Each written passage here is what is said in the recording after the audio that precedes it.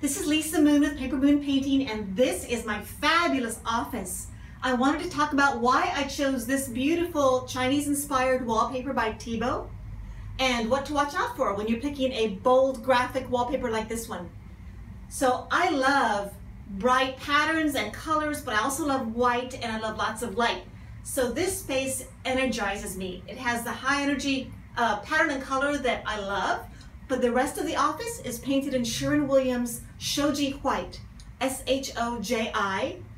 And so that keeps it fresh and bright and allows me to not feel overwhelmed. Now, when you're picking a bold graphic wallpaper like this one, there are a few things to watch out for. If you look at any inspiration photos online, maybe like on Pinterest or on house.com, you'll see that these strong papers are usually paired with a lot of negative space and usually lots of white. There might be white wainscoting or white crown molding.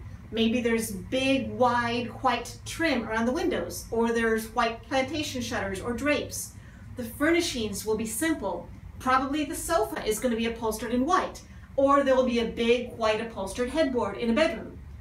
The point is, this has to be kept manageable, and the white does that.